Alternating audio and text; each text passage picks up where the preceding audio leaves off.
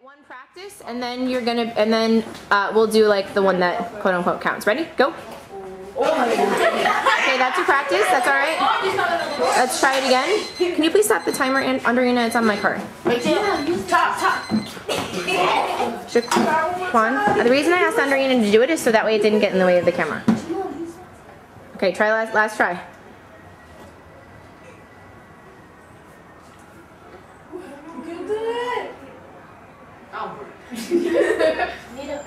No. Don't make it. Okay. Well, hold on. All right. I see you have a rubber band on there. Tell me what the rubber band's about. At first, I was going to use the rubber band. Okay. Did it work? Try it. See if it works.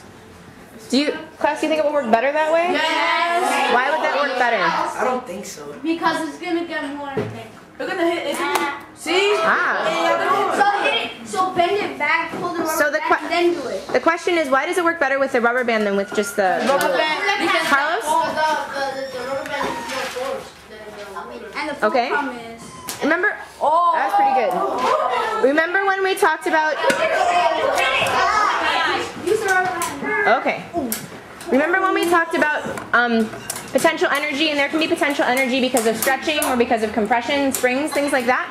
So this seems to me like you've increased the potential energy because now you have all this stretching, whereas with the ruler it's just a little bit of bending, right? So makes sense. It went pretty far, and it seems. I was good. That's why I put it.